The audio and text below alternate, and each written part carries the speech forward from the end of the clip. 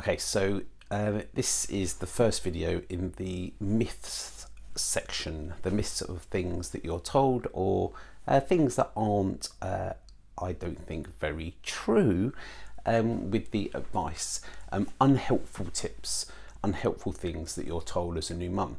So top here is all babies cry.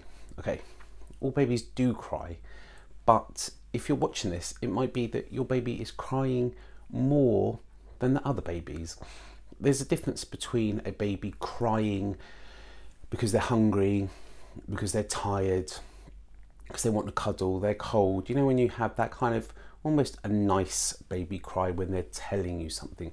This is very different from the cry of a baby that has colic pain, wind pain, constipation pain, reflux pain. They've had a traumatic delivery and they're upset, or they've had an emergency C-section or a planned C-section and they're jittery and jumpy. It's a totally different crying, and you'll know that as a mum because it makes you feel horrible and helpless. So I see so many mums that come in and they've delayed coming in to see me for treatment, or they've delayed looking up help because they've had the advice, don't worry about it, all babies cry.